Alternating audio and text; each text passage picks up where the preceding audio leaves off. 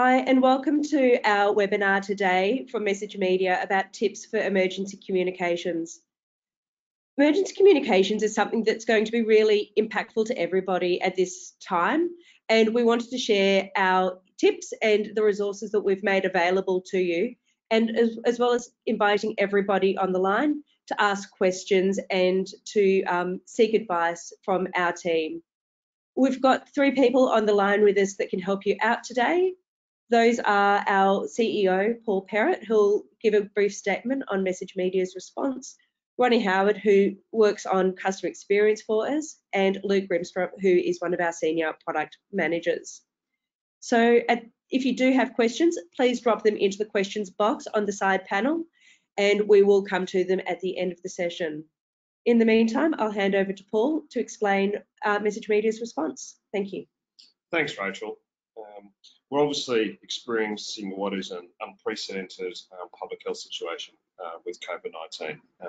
It's a very dynamic situation, which I think we're all struggling to, or working to understand the implications for our families, first of all, as many of us are, and also for our businesses.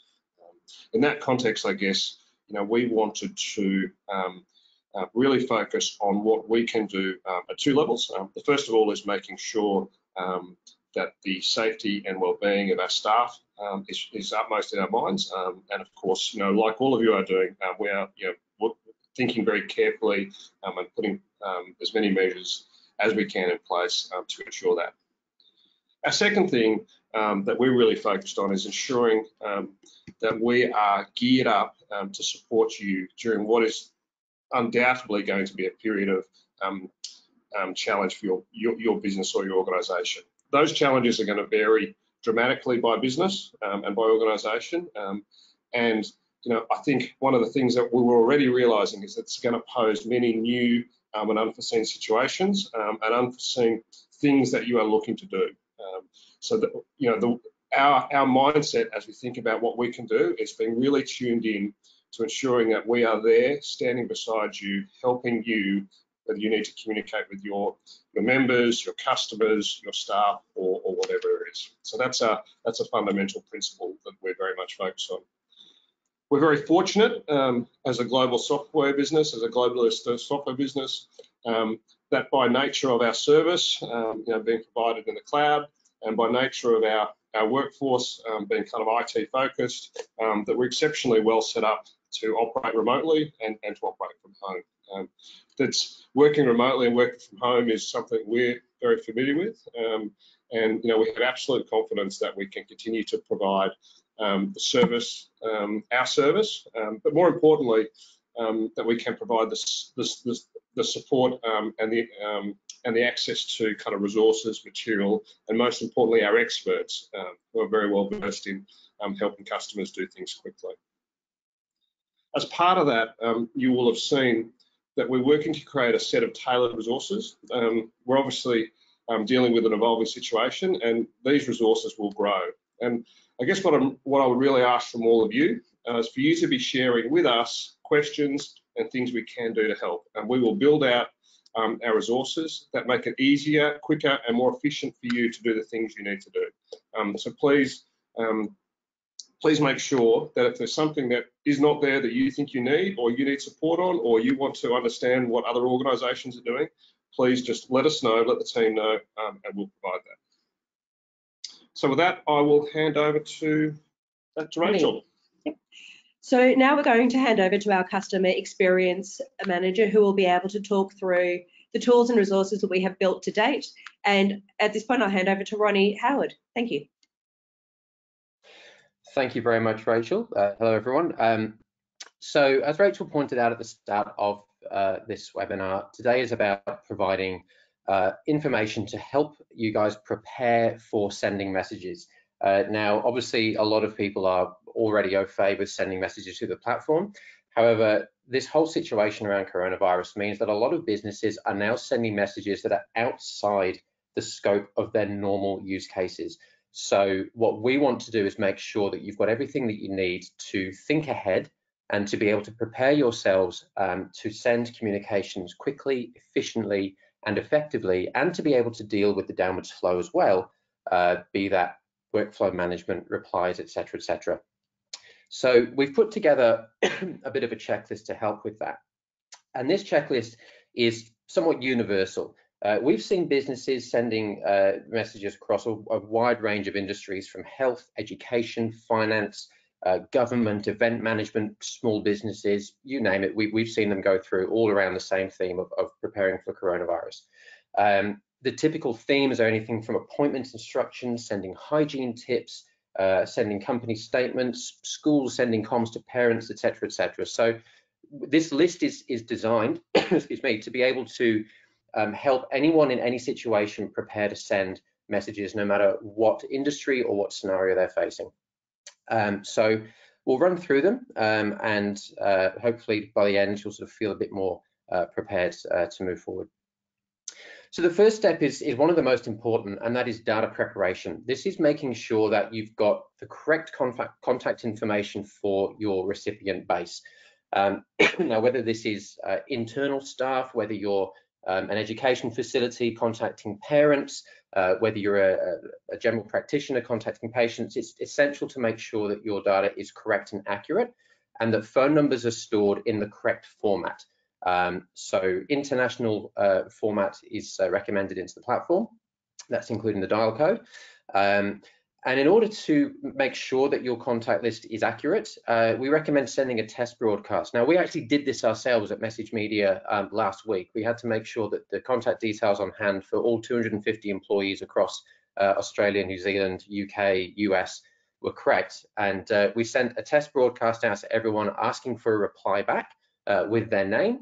And then using the data export functions that live within the Message Media web portal, we could pull exports to compare what was sent versus what was received, and to then follow up those that hadn't responded to make sure that we actually had the correct information for them. It's a very effective way of making sure your data is accurate. Vital part of the checklist. So if you haven't already sort of taken measures to audit your list, we strongly recommend doing that first. The next step is organizing your contacts, and that means making sure that you've thought ahead to how you're going to be communicating with your wider audience. For example, if you're sending to various groups in different states or in different divisions, and the message needs to be tailored specifically. So, for example, if you're sending into state and you're wanting to include links to, state government health websites, for example, or contact details for state-based offices, then it's important that you've actually set up contact lists with state-based contacts in those contact lists. So you're not having to send one message out to everyone. You can actually tailor those messages to each group. So give a bit of thought to how you want to manage those contacts, and make sure you've got your contact lists set up accordingly. Then think about the actual audience themselves and their needs. So this is looking more about the actual texture of the message, who you're sending to, what it is you're wanting to communicate on. And as I mentioned before, state-based links or segment-specific information that goes into that message, and making sure that you've got that information to hand and it's correct. So if you're based in, for example, if you're based in Melbourne and you're not overly familiar with what happens in different states around government links, etc., do a bit of research, make sure you've got that information up front. Also consider your local language and dialects, especially if you're sending overseas. So Message Media has the Google Translate function available in the message content creator. So utilizing that is a great way of making sure that whoever's receiving your message is getting it in the most appropriate language for them, so that your important message is received and the information is assimilated. We then talk about optimizing your account. Now, this is about making sure that your account is set up with the correct features to make sure that you can actually do the job that you want to do. What I mean by that is, for example, if you're thinking about sending, for example, links, we've talked about links a few times so far, you might want to use a URL shortener to reduce what could be quite a lengthy link down to 22 characters, keeps your message looking nice, saves your character count. You might want to look at the ability of sending pictures, MMS, perhaps mobile landing pages. You might want to have an automated workflow to invite people to respond, and you can send out automated messages to provide further information. All of these things would require some additional feature setup if you don't already have it. So have a think about what you need to do, and make sure that you've got those features ready to go in your platform before you need to send your message. Last thing you want is to find yourself in a position where you need to get comms out urgently and you don't have the facilities yet prepared in your web portal to be able to do that. And again, we're on hand. We'll give some information out at the end of this webinar about contacts to help you get that stuff set up if needs be. The next is about preparing your team. This is about thinking who is going to be sending messages. It may be in the past that maybe 1 or 2 people have been managing the sending of communications from your organization, but in the scenario that we find ourselves in now, you may want to open that up to other people to be able to send messages, whether it's teachers sending messages to their students or their parents, or doctors sending to their own patients or things like that. Think about who needs to have access to the platform. It might be that you want somebody to be able to send messages but not have access to the platform, in which case you might need to set up email to SMS so these remote operators can still send messages via the platform without having to have an account. There's a whole section in our help portal that explains how to set up sub-accounts, how to invite users to allow multiple people to send messages under your parent account by having their own logins, and you can still see what's going on and what people are sending. So again, as much consideration given to the external audience as you do to the people within your organization who are using the platform. The next step is about writing your messages. So again, we strongly recommend, if you haven't already, preparing your message content prior to needing to send it. We've got a list of top tips for message content, which sits on our support site. And that's built around some key principles, one of which is, identify yourself clearly. Make sure that you know exactly, your recipients know exactly who you are when you're communicating with them. It's also going to help your message to cut through a lot of spam messages that may be flying around at the moment, so people know who it is that's messaging them. You may also want to build templates for consistency. I mentioned earlier about having multiple people using the platform to be able to send messages. Having templates ready to go means that there's consistency no matter who is sending those messages, protects against language variances, grammar variances, spelling errors, and obviously keeping your message on point as well. Planning for personalization. So do you want to address your recipients by their first name? We've been working with some non-for-profit organizations around sending appointment reminders and special instructions around appointments regarding people feeling ill or if they've got concerns. And in those reminders, we're addressing the sender by name. They're putting in the appointment date, the appointment time, who their appointment is with, and that is going to vary across a wide range of recipients. So consider how you want to address your customers and what information you want to give them, and then build out your data templates. So your contact list, make sure you've got the additional data within those contact lists so that you can build out the personalization in your message by using field references. And also consider your message length.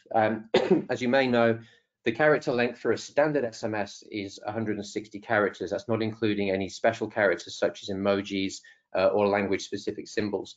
If you're sending to 30 people and your message accidentally spills over into 2 messages, costing 2 credits as opposed to 1 per recipient, not such a big deal. If you're sending 100,000 messages, then that can become quite an issue and you might get a bit of bill shock. So it's important to make sure that you're keeping that character count in mind. And this is where things like a URL shortener really comes into play. If you are sending a link out, then a lengthy link can consume your character count within your message. So using a shortener is a great way of rationing that character count and making sure that you can put as much information in there as possible without blowing out your credit cost per broadcast.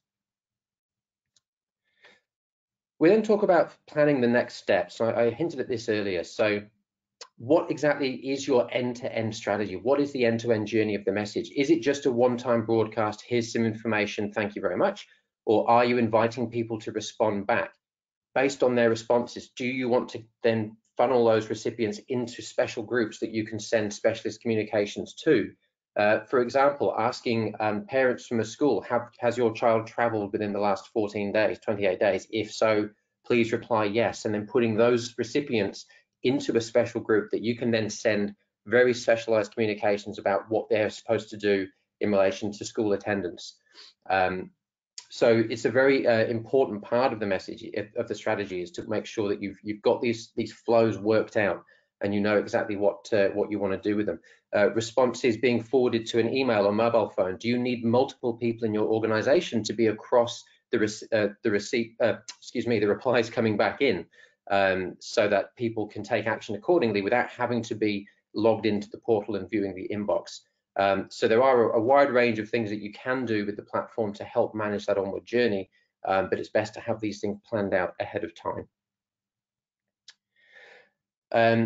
A key part of this, and we've seen multiple customers come through to us asking us to help with this, which is making sure that their account is actually ready to send in terms of the credit balance is correct for prepaid customers. Making sure that the credit limit is actually sufficient to accommodate this increased number of messages that are being sent. If your credit limit does need to be extended, then obviously contact us and we can sort that out for you. But it can be a nasty surprise if you send out a large emergency broadcast and then find out that a number of your messages didn't get delivered because you've hit your limit, or you've run out of credit and you've got to then go through that process to top up and resend. So preparing that sort of stuff first is critical. If you're not sure about managing credit limits, it is possible to switch to a higher limit plan. You can move on to a postpaid plan if you're a current prepaid customer, or if you're already on a plan and you're not sure what you're going to need, then you can move up to a higher plan and then just move back again once you've sent your messages. So we do allow for sort of periodic movements between different plans for this exact reason. So give that some thought, and if you're not sure, contact our support team and we'll happily work with you and talk through it. Testing is also very important. So especially if you've set up any automated flows, automated responses, for example, or as I said before, moving recipients into specialized contact groups. So you might want to set up a bunch of numbers within your organization that you can send a test to by using the send test function, which is available a standard feature in the web portal. And this will just mean that you will be able to make sure that your end-to-end flow is working correctly before potentially going out to tens, if not hundreds of thousands of people. Worst thing would be to send out an expensive message and then have the flows not working and having to redo it. So it's very important to make sure that your testing is considered as part of the process. When we come to actually sending the message, this links back into considering your audience and making sure your contacts are organized and the end-to-end flow. If you're inviting recipients to respond and you want to be able to send responses out in real time, for example, or monitor responses via an inbox, it might be worth staggering your send if you're sending to large audiences. That means that you're not going to potentially get thousands of responses flooding your inbox that are too many to keep on top of. You can batch the send and stagger it over time so that those replies will drip feed in and be a lot easier to manage.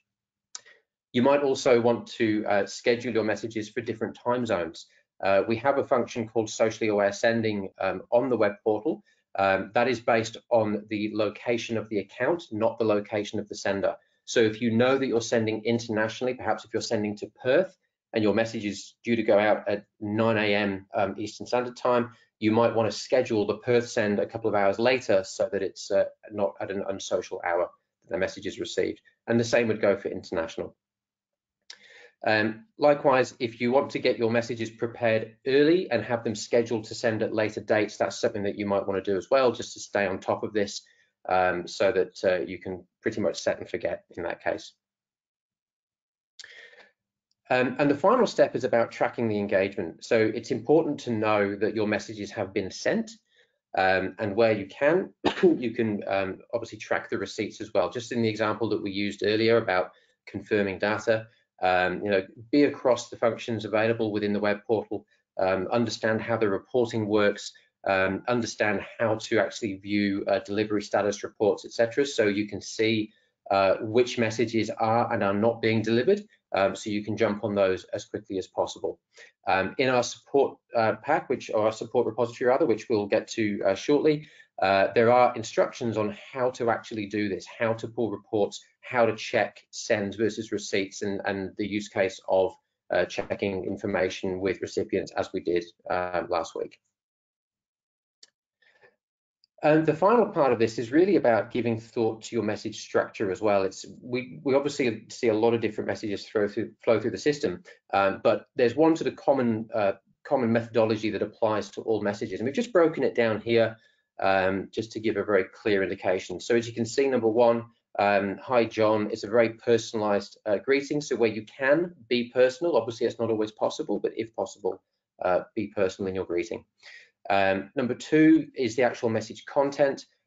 We just say be clear, be concise, ration your wording. Don't use 5 words when one will do. And especially at times like this, we're dealing with an emergency situation. People are concerned, they want information. So we say get to the point and just get the information through as cleanly as possible in your message. Number 3, you'll see that's an example of a URL shortener at work. So on the right-hand side, that's how that message appears on a phone. And you'll see that that URL is limited, so it doesn't take up the whole message.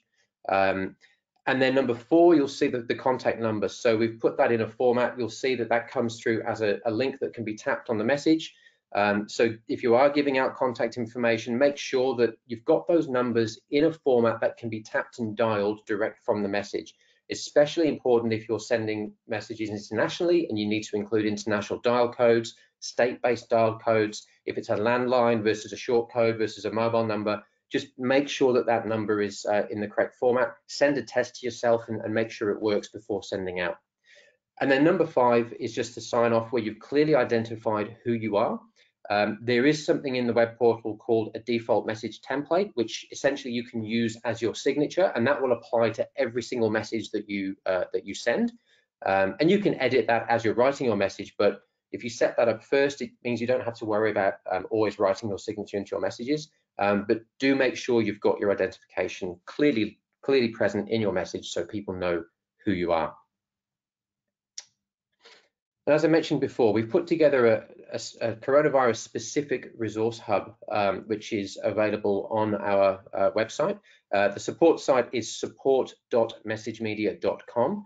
And when you're on there, you'll see quite clearly there's a category, COVID-19 coronavirus resources hub.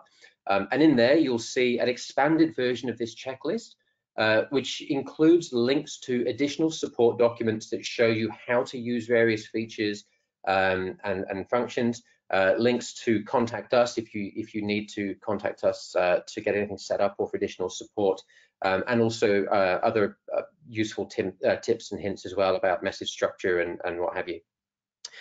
We've also set up a text-in support line as well. So if you text the word support to 61436 278 682, you'll receive a response that gives you 4 options, and responding against either of those options will result in additional information being sent to you. It's also a really good example of how automations work. So we recommend that you give this a shot and text that number in and see what we have to offer, but also get a feel for what you can do with your messages as well through using automated responses and what have you. So again, it's +61 436 278 682, and just text the word support. And that's pretty much it. That's our sort of recommended checklist for sending messages. It doesn't have to apply to an emergency situation. It's good practice to get into for any broadcast. And as I said, it applies to a wide range of scenarios as well. We have also created a bunch of templates as well. If you have a look in that resources hub, you'll see some templates which are tailored to specific use cases. For example, health organizations contacting their patients about appointment times, or schools contacting parents about closures. We had a situation earlier in the week, a school needed to set up messaging to send to parents because their parents were pulling kids out of school early ahead of any further notification. So the school wanted to send out a blanket broadcast just outlining their policy, what they're doing about it. They realized that parents were getting nervous, so they put out a broadcast just giving a bit of peace of mind about what the process is going to be and the timelines, etc. So those templates have been built around the experience that we've had, not only over the years, but also in recent weeks as to how we've been working with our customers. So if you do need a bit of guidance, feel free to jump in there and have a look at those templates and see if they're any use to you. But that's it from me. I'm going to hand back to Rachel. Thank you. Great, thanks very much for that, Ronnie. So at this point in time, we are opening up for questions, and we've already received a fair few that have come through the channel as well as some we've received through email. So the first question I'll put out there was one we got from Tanya, which was asking if there is a mobile app that we can provide for customers. And at this point, I'll hand over to Luke Grimstrop, our Senior Product Manager. Yeah, fantastic question. So at the moment, there is no mobile app for Message Media. You can access the web portal on your mobile device, and it is responsive. So Windows will shrink down, and you can still use it in Chrome or whatever mobile browser you're using to send messages out to contact lists, what have you. An alternative as well is to use something like email to SMS. Again, where if you've configured all of your groups within the web portal, you can give each contact group a special email address, and then you just email that email address at e2s.messagemedia.com, and that will send out a SMS from there. Thanks, Luke. We've also had another question relating to how we actually are going to be able to continue business continuity as a business. And it's a question for Paul. How secure is the business to keep going if the office for some reason gets shut down? Yeah, no, thanks, Rach. As I kind of mentioned at the start, we're very fortunate in that as a technology business, we are well accustomed to working remotely. We have multiple offices, and we regularly have staff working from home. So that's quite a usual scenario for us. Of course, having everyone working from home is a step beyond that. But we're pretty comfortable that that's we're going to be able to operate as normal. And today we're actually all working from home. So we're undergoing a work from home day. And just making doubly sure that that our phone lines still work, that there's no unexpected access issues, that staff are able to work effectively in their home environment. So and I know many organisations are doing a similar thing, but I think that's a really prudent step to take, because I guess our view is that it is inevitable we will be working from home, and so we're working on the logistics of that, the infrastructure individuals need, but also making sure that we work out the right work patterns and processes, whether it's daily video chats, whatever it is for each team, to ensure that as a business we can keep delivering for our customers. Fantastic. And in fact, this webinar is actually being run in for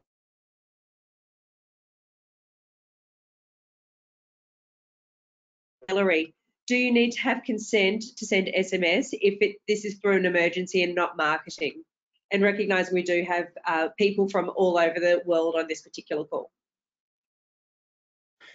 Yeah, so this is an interesting one. So I would say that if you're unsure, the first thing to do is probably check your local legislation on that. It will vary across different countries and quite possibly different states. Typically, what we say is you should always include an opt-out option in your messages. And you can do that at the click of a button in the web portal, or just add it to your signature.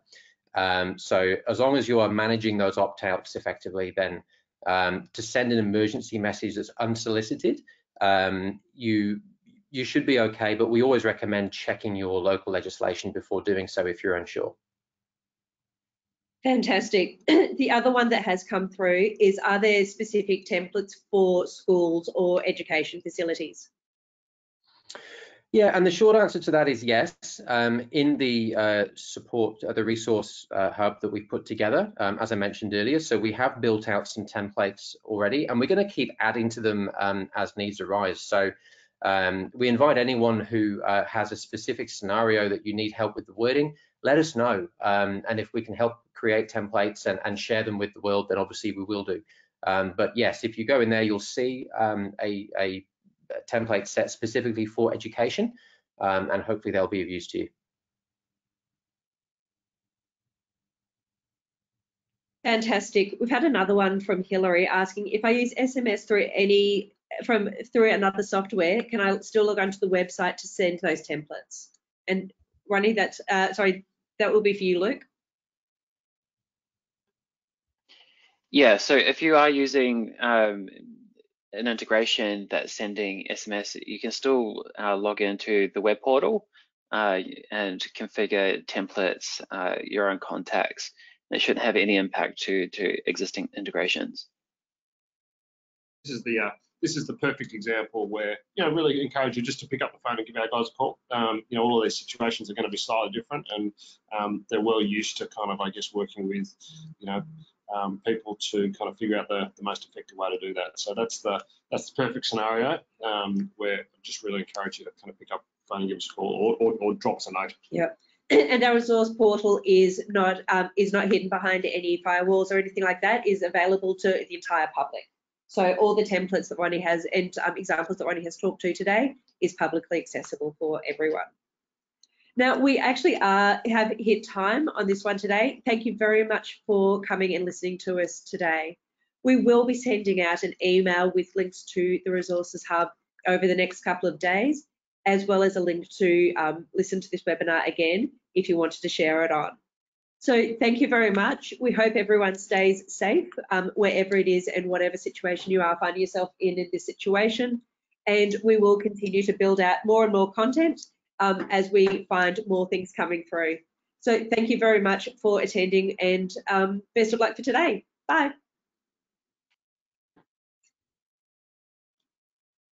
So just get everyone on the line to do.